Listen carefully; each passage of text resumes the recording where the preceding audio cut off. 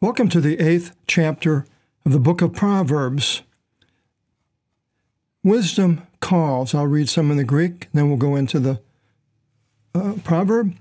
Si tin sophian kyrixis, ina phronesis si hypakusi, epigar ton ypsilon archon estin, anameson they ton trivon estike.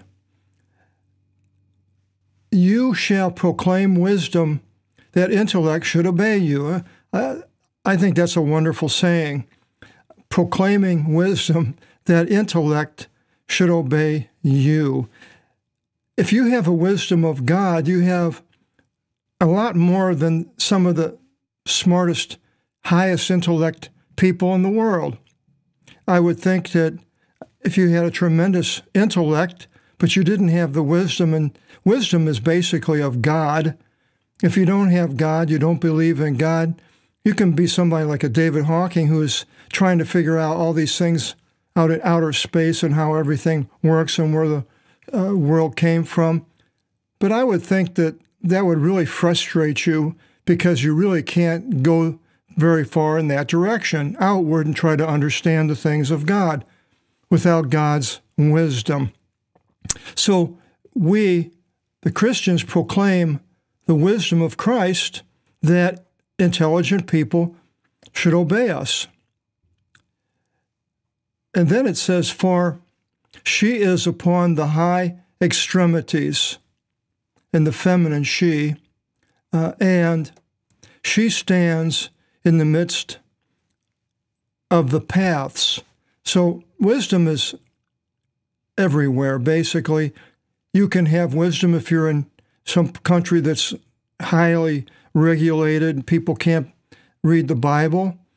But if you can find it and you have this wisdom, you can have it there.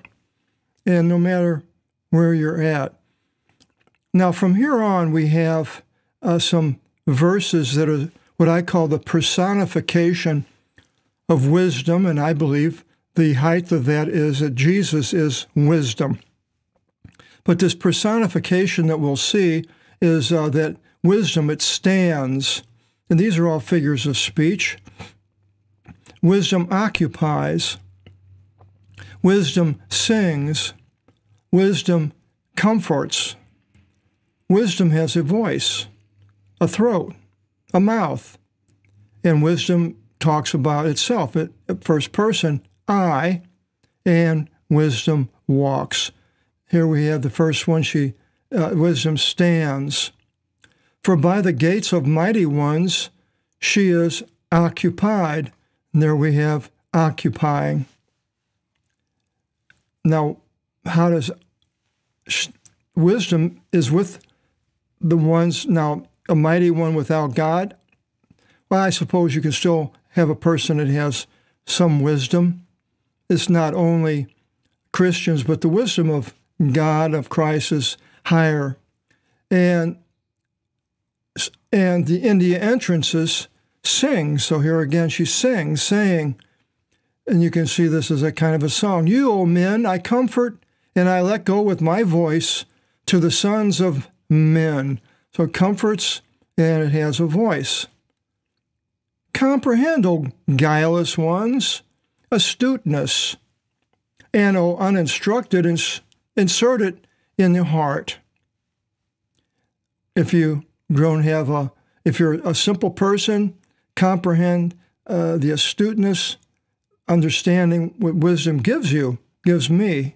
And when we understand what wisdom is, it's Christ, then even the uninstructed insert it in the heart.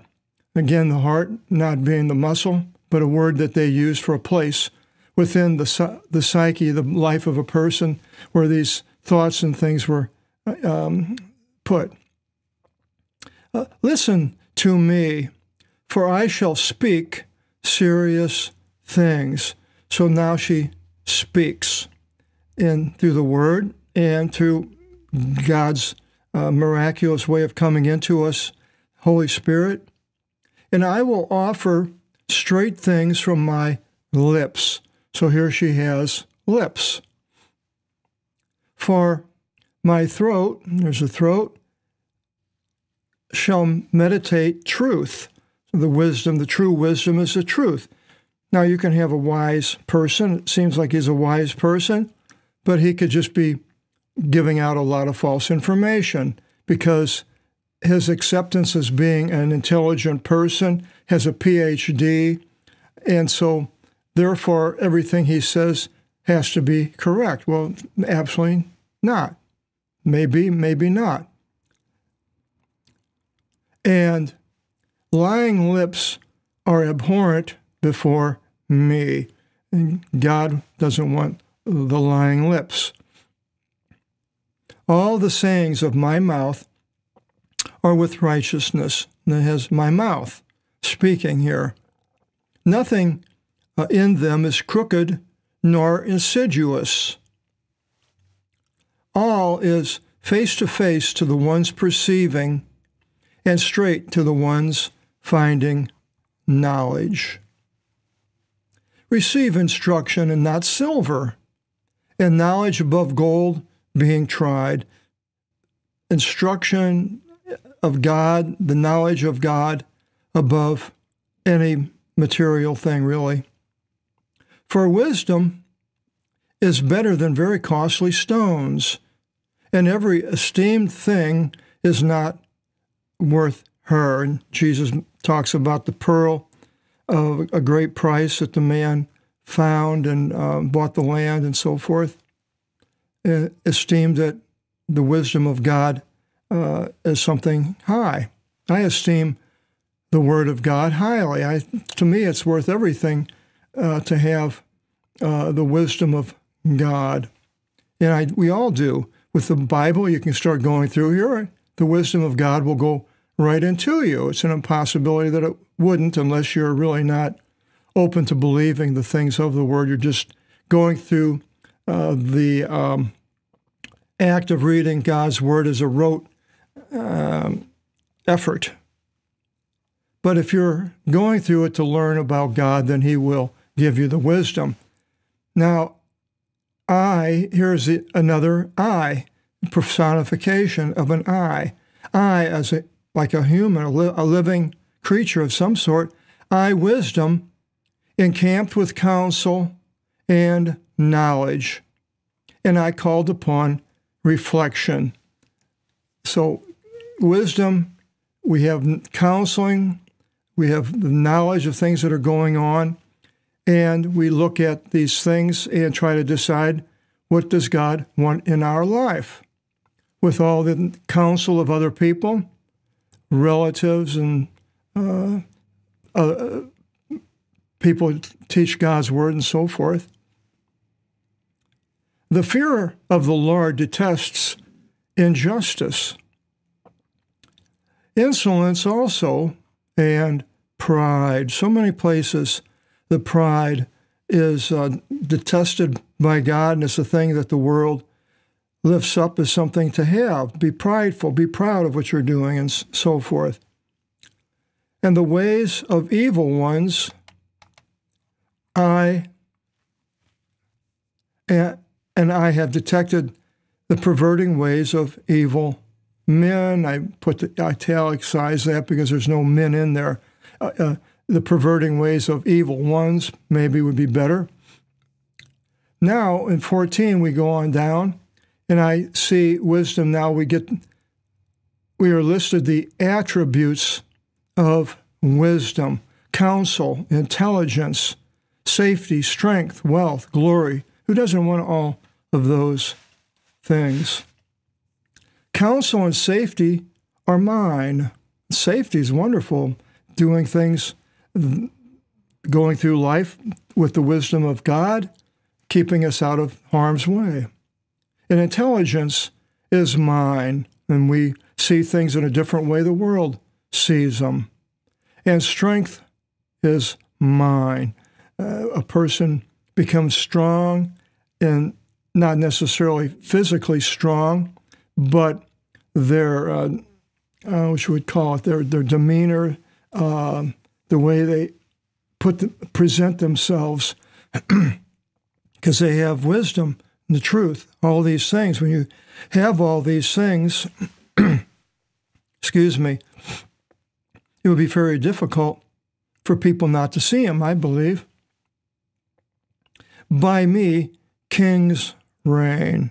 God puts people in charge of government, and the mighty ones, dynaste, generally has to do with soldiers and so forth, they write righteousness.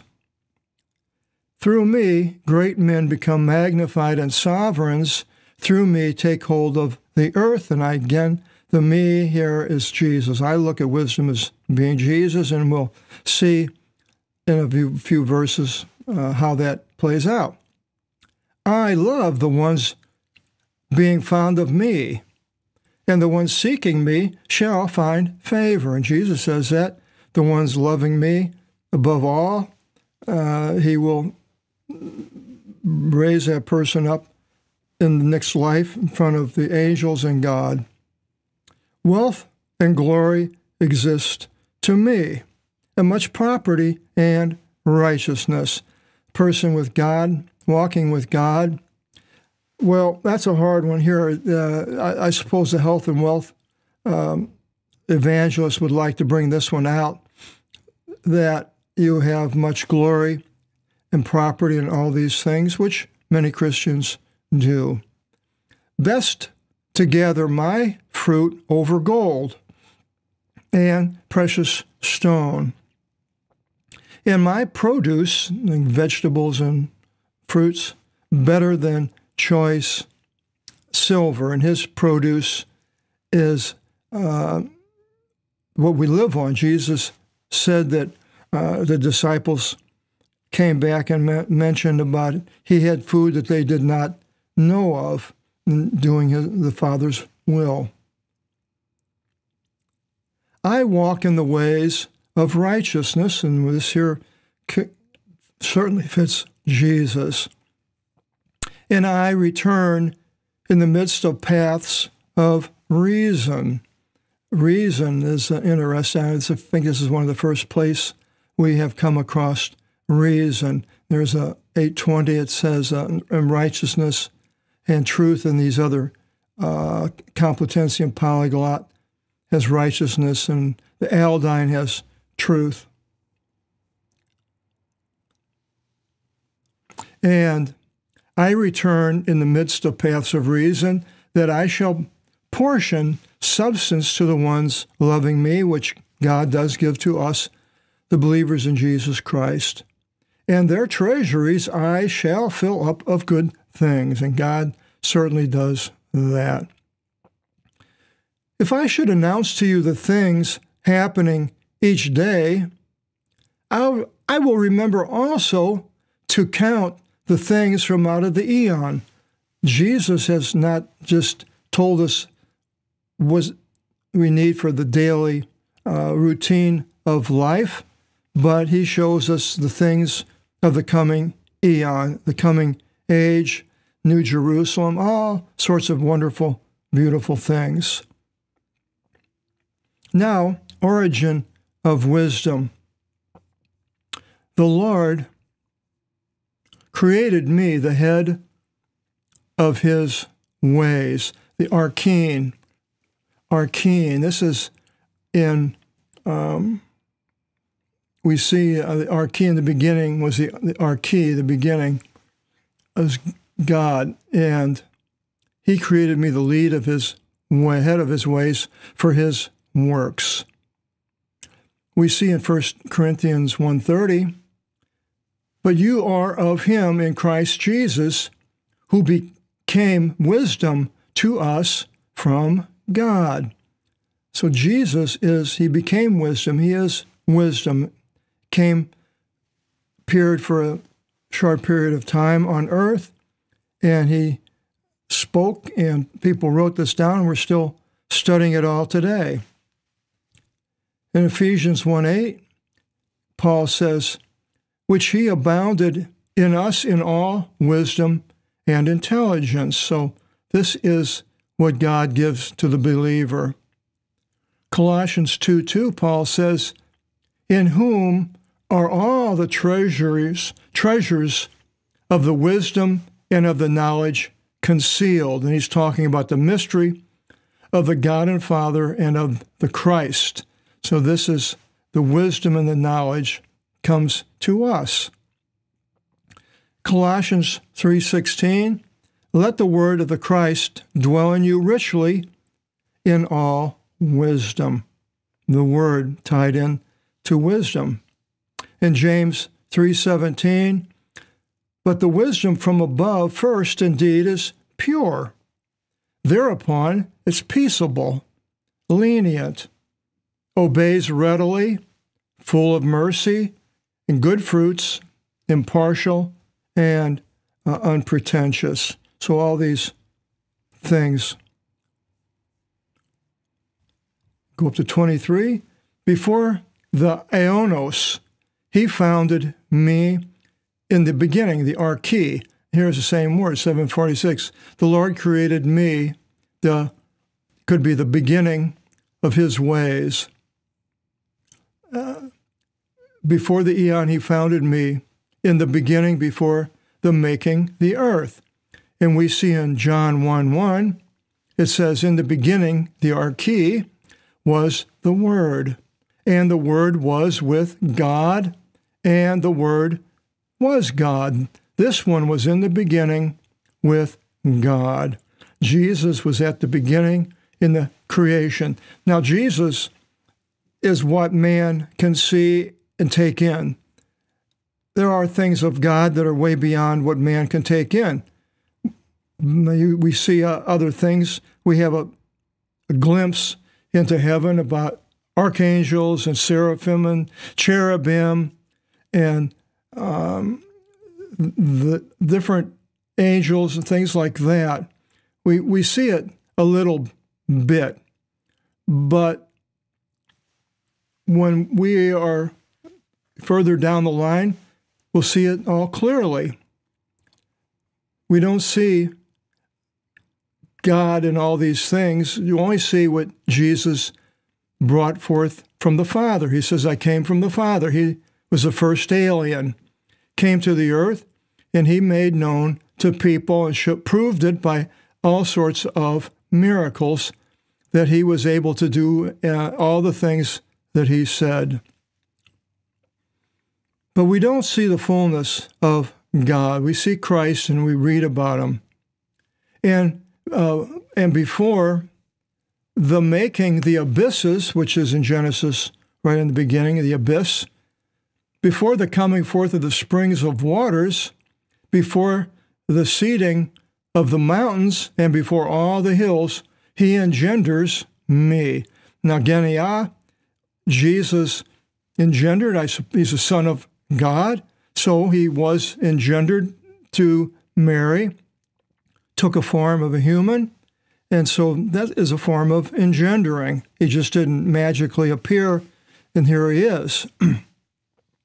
The Lord made regions and uninhabited places and uttermost parts of the inhabitable world under the heavens. Now it goes in more into detail. When he prepared the heaven, I was present with him, Jesus was. And when he separated his throne upon the winds, when he made the upward clouds strong, and as he made the springs under the heavens safe, in the putting of his restriction to the sea, and the waters shall not go by his mouth. I live on the ocean. It stops all the time at a certain spot. Sometimes you have a storm, it might go up a little bit higher with the wave, but generally it stops at the same place. Now, I've heard 25 years ago, global warming by a man who was a vice president of the United States talking about it, the rising up of the ocean and covering things. Well, I'm always thinking, well, why doesn't the land go down rather than the water go up? But where I live, it hasn't changed at all. Well, if it's supposed to go up real high, I would think it would be all over the earth. But it's not where I live, the same place. And as he made the foundations of the earth strong, I was by him. I was being in accord in which he rejoiced with, and each day I was glad in front of him at all time, even when he was pleased of the completing the inhabitable world and was pleased in the sons of men. Jesus was there. Now then, O son, hear me, and blessed are the ones guarding my ways. So we need to pay attention to the things of Jesus. Hear Jesus, hear wisdom, and you should be wise, and you should not seal it up. Tell other people. Blessed is a man who shall listen to me, Jesus, and a man who shall guard my ways, being awake at my doors each day, giving heed at the doorposts of my entrances, and could be referring to the temple. For my issues are the issues of life. Exodus is an exit. Also, that book of Exodus, leaving the issues coming forth from God. These are issues of life, and in them, volition is prepared. We can think about the things of God. Dogs can't, that I know of. My dog Arlo, he created by God just like I was. But did he know God? No. Never heard from him. Never said anything. For my issues are the issues of life, and in them volition is prepared from the Lord, and we have this gift of God. We're humans, and we can take in all these things. But the ones sinning against me are impious. Unto their own souls are hurting themselves, and the ones detesting me love death. So the people that don't want Jesus love death, basically. That's going into Hades. Chapter 9, the benefits of wisdom. We'll find out what they are. Hope you join us in chapter 9. Until then, God bless.